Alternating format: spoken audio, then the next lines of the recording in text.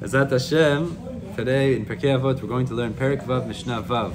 We did yesterday Mishnah He, the first of the 24 Kinyanei Torah, ways to acquire Torah. We're going to list another 24 ways now. Some of the Mefarshim explain that the reason the Mishnayot are separated, it's really one topic, so why is it separated? Is because really they're two different perspectives. The first 24 are ways that you have to improve your character to be able to get the Torah in the first place, to acquire the Torah. The second 24 are ways to keep the Torah in you after you've acquired it. It's interesting, two different sections. That's how some of the Mefarshim learn. Midrash Shmuel learns like this, and as we go through, we'll see that you could also learn simple pshat. There's 48 ways to acquire Torah, but there's another way to understand which would explain why the Mishnayot are separated as well. So let's get into the last 24. We're going to start with 25 now, of ways of acquiring Torah. Mishnah tells us, Hamakir et Mekomo, somebody who recognizes his place. Now, Maza Makir Mekomo, what does it mean to recognize your place? This is a way to acquire Torah. What does it mean to recognize your place? You know, don't think you big rabbi or this and that. So what does that have to do with Torah? What does it have to do? It's more like humility. Humility, I hear. Anivut, I hear that. Also, to don't jump over your, your level. All of a sudden, you say, okay, let me give. My son asked me today, Abba, why don't I told him about your class? He said, Abba, why don't you teach them to teach Gemara? You really have to know what It's not easy. Reach for the stars. Somebody want to start learning. Reach for the stars. Why settle for I'm with for you your own artificial ceiling? I'm with you on this. I think that what you're both saying. Your son I think Elu ve'elu divrei Elokim chayim. You're both saying the truth. For the others. Who are the others? Yehuda, I think you're right. We're going to talk about that. Elu ve'elu, I think you're both right. Like if somebody don't know how to read and you want to learn Zohar. Right. Excellent. And you have to know. You have to first know your level. Build up. Build up to it. Don't pretend to be humble. The rabbi just said to recognize your place. Recognize your place. So what the Mefarshim explain like this is there's a concept that we're not supposed to. If someone there is gadol mimeni, if someone's greater than me, and I start to interrupt and tell Mai what I think, let me hear what he has to say first, and then I could, interrupt with what I think. And then I'll interrupt, meaning then... Like me, I listen and then I interrupt. Sometimes. Depends on the day. So number 25 is Makirat Mekomo, recognize your place. It's important to know your place, know your lane, meaning Very you should important. hopefully, eventually, like Yehuda is saying is true, is you grow. That's number 1. Number 25, really. 26. V'asameach b'chelko. This is such an important idea. In general, we understand sameach b'chelko means, look, I get certain brachot in life. I have certain things that Hashem gives me, and you want to be a rich person, be happy with what you have. But in learning Torah, it's also extremely important, because if I'm not happy with what I have in the material world, I'm not going to want to learn. I'm going to want to go make more money, and then go buy a better house, nicer car, fancier vacations, etc. If I'm sameach b'chelki, if I'm happy with my portion, so then I don't need those things, and I'll continue to learn. But the Mefarshim say deeper. Sameach b'chelko means, what's my chelek? My chelek is in the Beit HaMidrash. If I'm sameach in my chelek, so when I sit to learn and I open the Gemara, it's a completely different learning. If I'm just learning, I need to learn. But if I'm sameach with my chelek, I understand, samta chelki miyoshvei Beit HaMidrash, I understand that I'm sameach with that. That's a different level of learning altogether. Let's go on, 27. Somebody that makes offense for his words, meaning a person is careful how he speaks. You don't just speak, you don't just throw out words. Today, many people, they're very not careful.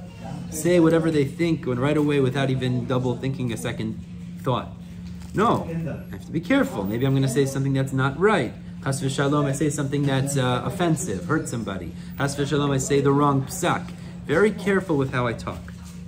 28. Ve'eno machazik tova la'atzmo. Very interesting. Person learned a lot of Torah, and then he can start to say, I deserve all kinds of credit because I learned Torah. And he starts to become full of himself. We learned earlier in Pirkei Avot is that Shelekach yotzata, is that we were created to serve Hashem and to learn Torah, so we can't start taking credit for that. I'm doing my job. Yochai goes into his store and he starts working. Doesn't take credit for it. That's his job. We do our job. So when we sit down to learn Gemara, it's the same thing. I'm doing my job. We're sitting down to learn right now. I don't take credit for that. This is my job in life. Kol shekin, kal v'chomer, obviously. Okay, that's 28. 29, ahuv. Somebody that is ahuv. What does it mean, somebody that's ahuv? People love him. People love him. Why is that important? It's important that means that you're a good person. Right. People love you. So there's a concept in Mu'uravim Abriot. It's important to get along with people. Very important thing. You get a person, he's a great chacham and all of that, but he sits in the corner, he doesn't interact. Ahuv means he's beloved to people, meaning that he creates relationships that are healthy, long-lasting. This is also a chelik of Torah, by the way, because if not, how can you teach people Torah? How do you accomplish that? We'll talk more about that in a minute. So people love him because of his midot, because of his good character, etc. And ohevet hamakom, he loves Hashem as well. You were just singing this morning. HaKadosh Baruch Hu. You were saying, because when you love Hashem, you learn the Torah with even more of a passion, even more of an excitement. Now the other one goes the other way too. Ohevet habriot, he also has to love people. It means not just that people love you, but you also love people, because if you don't love people, you don't want to interact with people. You don't want to interact with people, you can't fulfill Ohevet habriot u'mikarvan the Torah. You can't really do that. So it has to be a mutual relationship. That's 31. Now, some take out this, but we'll read it anyways. Ohevet hatzedakot, Rashi and the Gra take it out. He loves things to be right, accurate, done correctly. 32. Ohevet hatochachot. This is a very important one also. Somebody who loves musar. Most people, especially in today's generation, they hate musar. You go over to them and try to put them in their place, they get upset at you and scream at you. But really, if somebody comes over to you and says, look, I saw you doing something wrong, you should say thank you. Really, we should say thank you. Problem is, we're so... So it depends how they say it. It depends how they say it, but really we should say thank you regardless, because if you came over to me to try to correct you, then you can't say not insult, they get a nice way. That's what I say. All depends how you But say some people never like to hear. Nobody wants to. Most people don't want to hear musar. Most people don't want to hear musar. Most people don't know how to give musar. But we should really say thank you. Ohevet hatochachot means we appreciate. People are helping us. Ohevet hamesharim, similar idea. He loves things to be in the correct path. Straight, accurate. Mitrachek min hakavod. Somebody that distances himself from kavod. Actually, before we continue on, let's focus on that one. Ohevet hamesharim. The Gemara tells us that the natural reality is somebody who is tzorva merabanan, a Torah scholar, a Talmid Chacham, he becomes kasheh kebarzel. He becomes harsh, difficult, like iron. Why? Because somebody that learns Torah, his mind becomes much more sensitive to things. So when he sees people doing things that are wrong, incorrect, naturally what might he do? Jump on them and put them in their place. That might be the natural reaction. And actually the Gemara says that's the implication, you're actually learning Torah. But the Gemara says nonetheless you have to train yourself to be patient. You have to train yourself to be gentle. So that's why we learn Musar with studying Torah. It has to go hand in hand, because the greater we get in Torah, the more we understand its chashivut, the more we might, chas v'shalom, say something too harsh, too intense. So we have to also train ourselves. It has to be this duality of Musar and studying Torah, studying the halachot, etc. Mitrachek min hakavod, continues the Mishnah, distance ourselves from kavod. Even if a person learned a lot of Torah, and they say, oh, we want to give you positions, we want to make you the rabbi, etc., etc., you don't run after kavod. People who run after kavod, kavod boech mimenu. That's the idea. It runs away from them, and that's the wrong mentality. Velo me'gis libo b'talmudo. And he does not become full of himself because of his studying Torah. Rather, he'll still look at himself in a humble way. We just learned the Gemara today, Masechet Megillah. The Gemara tells us, David HaMelech, before he became king, he was a regular person. Then he became the king. And the Gemara tells us, based on the Psukim, just as when he was younger, he would always make himself small and listen to other people who would teach Torah. Also, when he became the king, he was the leader of the entire Jewish nation. He would still lower himself to hear what other people had to say in Torah. It's true, now I learned a lot of Torah, but at the same time, we can never get full of ourselves. I can't hear what other people have to say, because you're stopping your successes then. 36. It's very interesting. People want you to paskin. You've reached a level in life where you can paskin halacha. You need a paskin halacha, you have to. That's your job, you need to. But at the same time, you don't allow it to, you don't become overjoyed in the psak. Now, what does it mean to say? One could then quickly, look at me, look what I've become. Now I can be a posek, I can paskin halacha. You need to paskin halacha, but at the same time, you have to stay humble. The Gemara in Masechet Sanhedrin, we just learned it actually. It tells us that Rav, when he would use, when he would go to the Beit Torah to adjudicate, to judge people, he would say beforehand the certain sentences which would put him in his place to remember. I have to be so careful because if I'm going to be a posek, I'm going to paskin halacha, chas v'shalom, I can make a mistake. And the mistake could be, chas v'shalom, what it could do. So, eno sameach b'ora means you have to be happy with what you're doing, but not the fact that you're getting that kavod like that. Noseh be'ol im chavero, 37, this is extremely important. Noseh be'ol, these are all, we could talk about these, each one for half an hour at least, but noseh be'ol im chavero means you lift the yoke with your friend. And what does that mean? Somebody else needs help, he needs direction, etc. You don't just say, all right, here's $10, go away. That's not what you do. You noseh be'ol im chavero, he needs help. You feel his pain as well. You feel his suffering as well. You know this with the matzav in Eretz Yisrael, with the situation there. So a lot of people wanted to know, what could we do to feel the suffering of our brethren in Eretz Yisrael? What is it that we could possibly do? Everyone has to come up with something, because you can't just say, they're there, we don't have to think about them. Chas v'shalom. We are part of the same body. We look at the Jewish people as one group, and therefore we have to be noseh be'ol im chavero. And that's one of the ways to also keep the Torah with us. What is it? I had a question to the rabbi the other day. Someone calling you for help, for instance, you could be passing up a mitzvah opportunity if you don't call him back. So, okay, I'm going to call this guy tomorrow, I'm going to call this guy next week. Beautiful. The guy needs your help. Beautiful. That's your mitzvah. Urgent. Immediately. Call right. him back. Beautiful. Beautiful. Okay, 38. Machri'o lekav zechut. There's two ways to understand this. מה אתה אומר? אבל איך זה עוזר אותם? איך זה יעזור אותם? שומע? שומע? יכול להיות. שומע? שומע? אני חושב שהיהודים באמריקה גם עושים דברים, אבל אני חושב.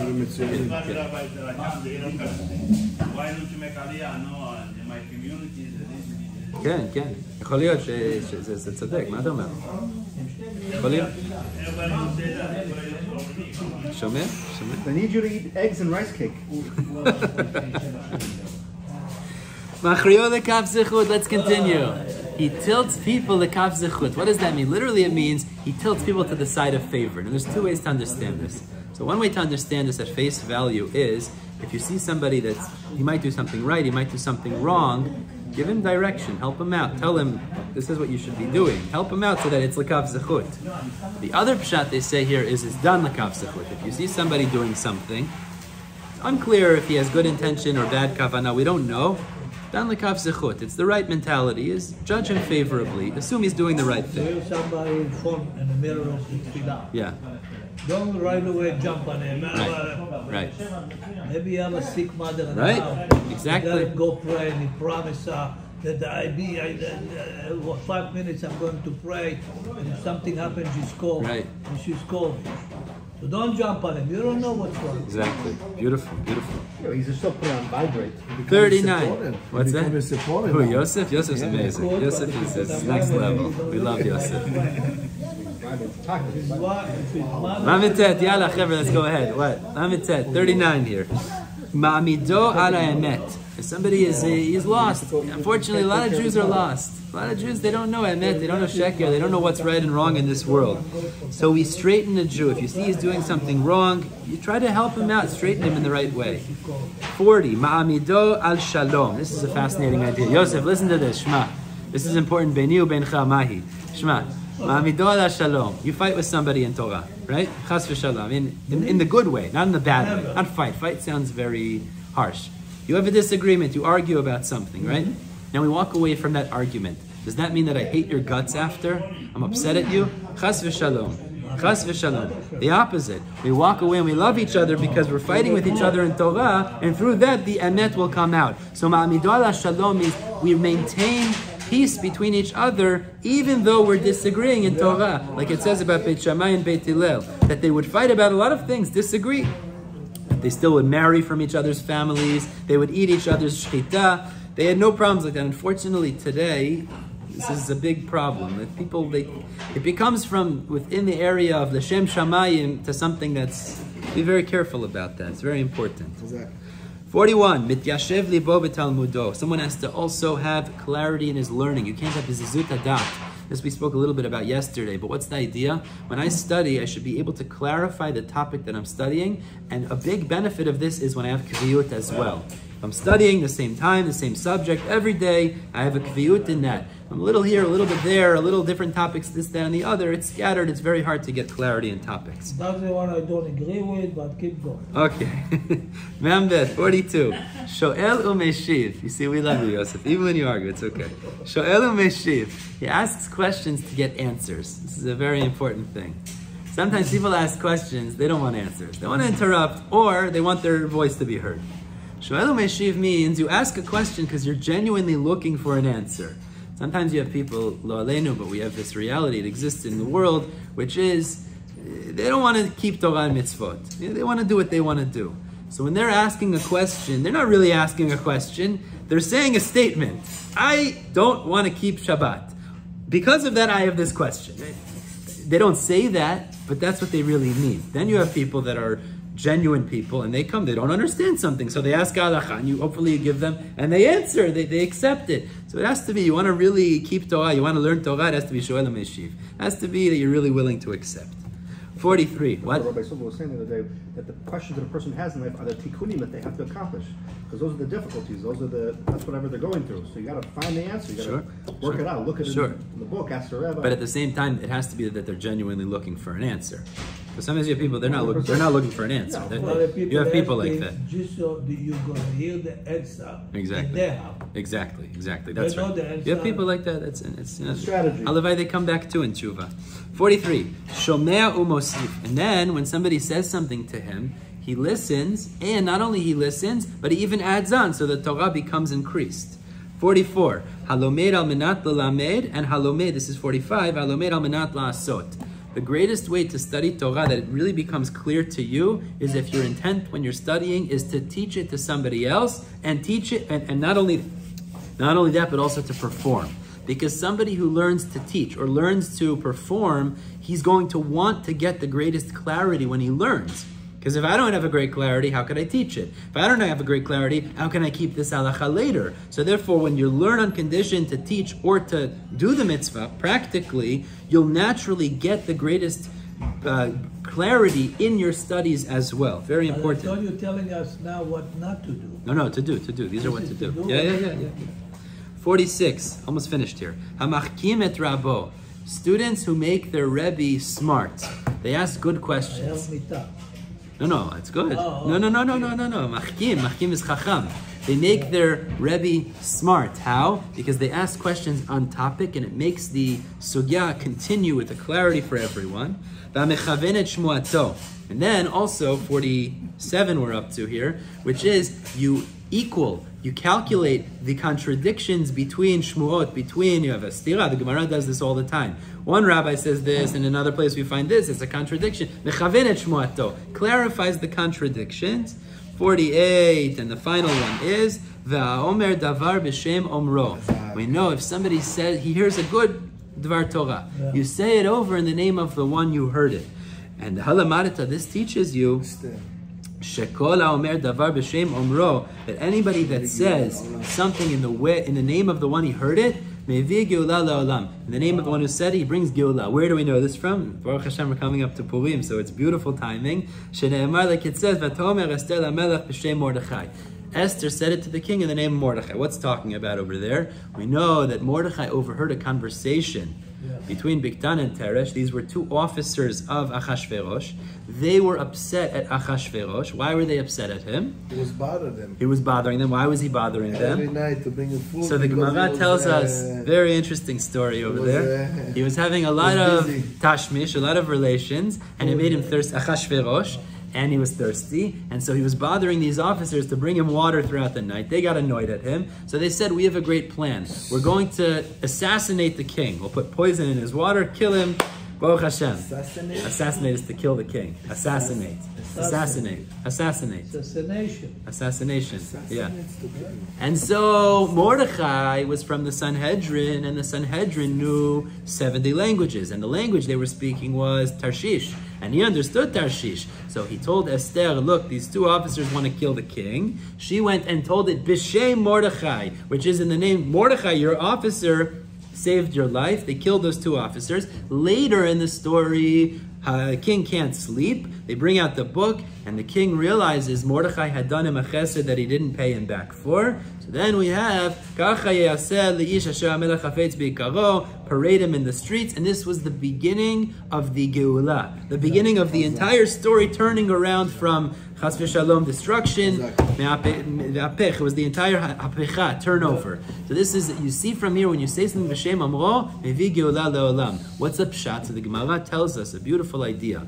If I read something in a sefer from a rabbi, he's not even alive anymore, he's in the kever, he's passed away, and I say it over, I learn his Sfarim and I say it over, his lips are moving in the kever when I say over his Torah. It's a beautiful idea. So there's this idea that when I say it over in his name, there's this great power associated with it. Also, there's this idea. So Baruch Hashem, we finished the 48 ways of acquiring Torah. We'll stop here and we'll pick up tomorrow with Mishnah Zayin.